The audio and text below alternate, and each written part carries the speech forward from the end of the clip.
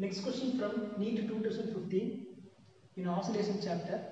See the question. When two displacements represented by y1 is equal to a sin omega t and y2 equal to b cos omega t are superimposed the motion.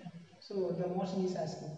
So here that two waves is given, that displacement. So it will be that two waves superimposed each other.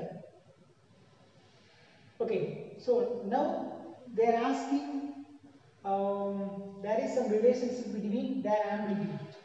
Okay, see that the first displacement, that is y1, so its amplitude A, then second displacement y2, its amplitude B. Okay, so that combination is asking, okay, in the form of simple harmonic motion, its amplitude value, net amplitude value asking. Okay, so if you want to compare with the superimposed, I mean, what is it? Yeah, superimposing means. So we should know the phase difference.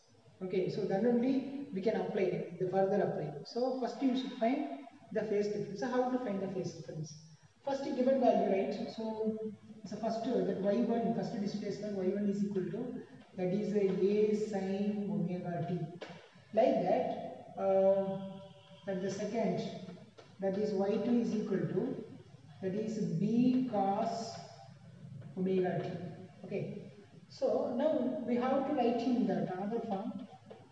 This is b into sine of omega t plus pi by 2. Okay.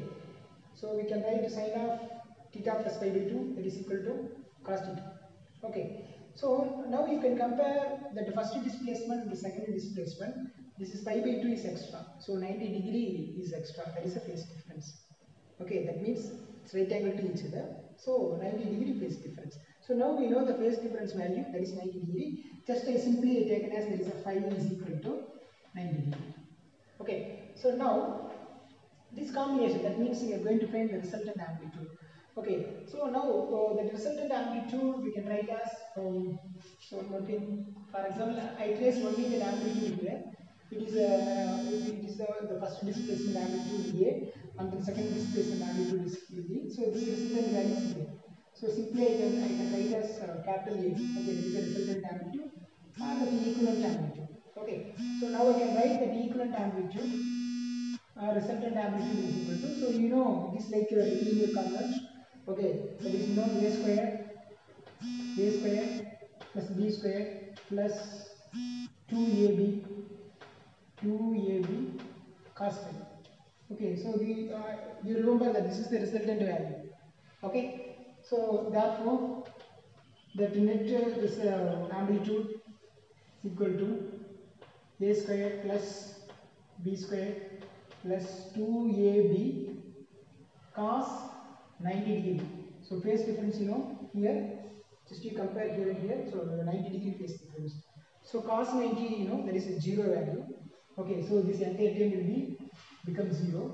So I can write remaining, so that the resultant amplitude is equal to whole root of a squared plus b squared. So this is the answer.